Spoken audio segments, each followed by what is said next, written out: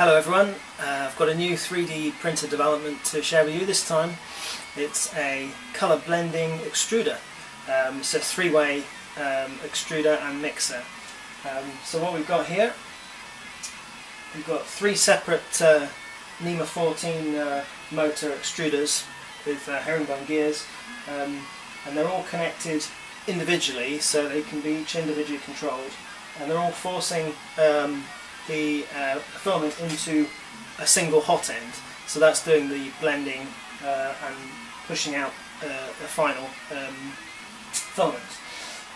We've got, in this particular one, I've got it set up so we've got yellow, blue and red 1.75mm filaments from Haberdashery.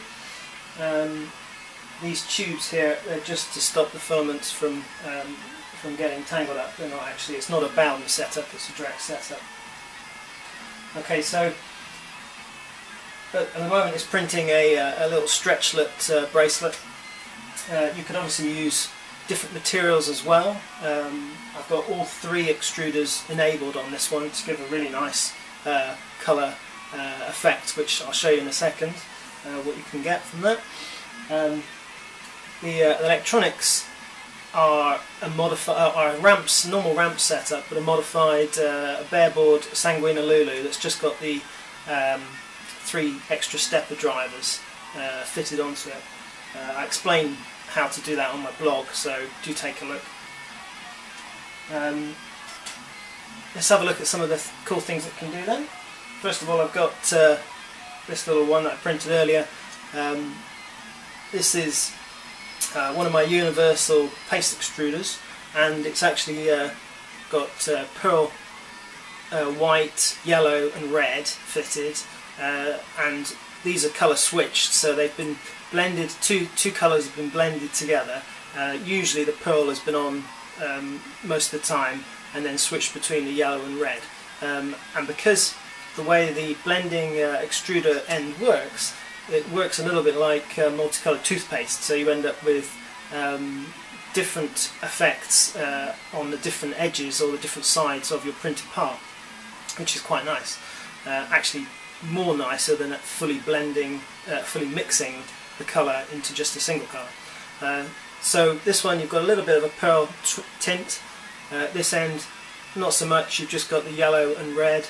On this side I think that one is quite pearly, and then that on the end is the most pearly one, so it gives a really nice little effect on there.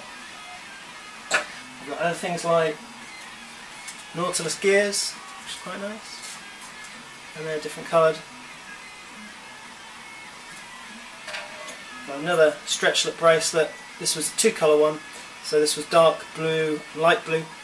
As you turn it around you can see, and it's the same on the inside as well. Just got dark blue and light blue. Quite nice. Got a little cyan, magenta and yellow frog. I do like printing frogs. So we've got the different colours as you turn them around. Same little pop. Cyan, magenta and yellow. And this one's pretty cool. This is a herringbone gear for an extruder, and as you turn it you'll see, hopefully, it goes from silver to orange and back again.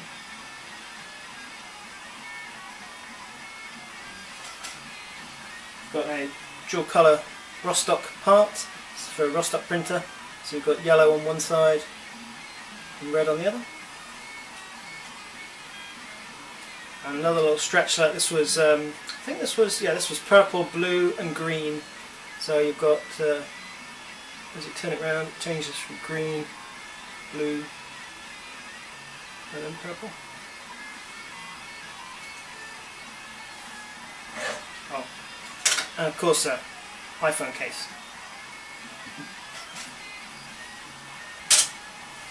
Okay, well, I do hope you like the video and also the blog. If you want to contact me, obviously the blog address is reprap.blogspot.com.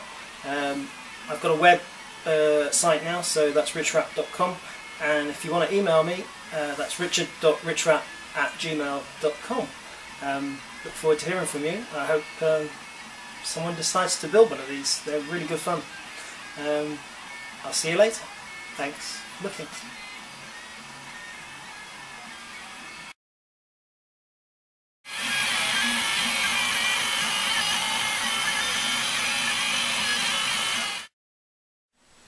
Okay, so the stretch look bracelet's just finished printing.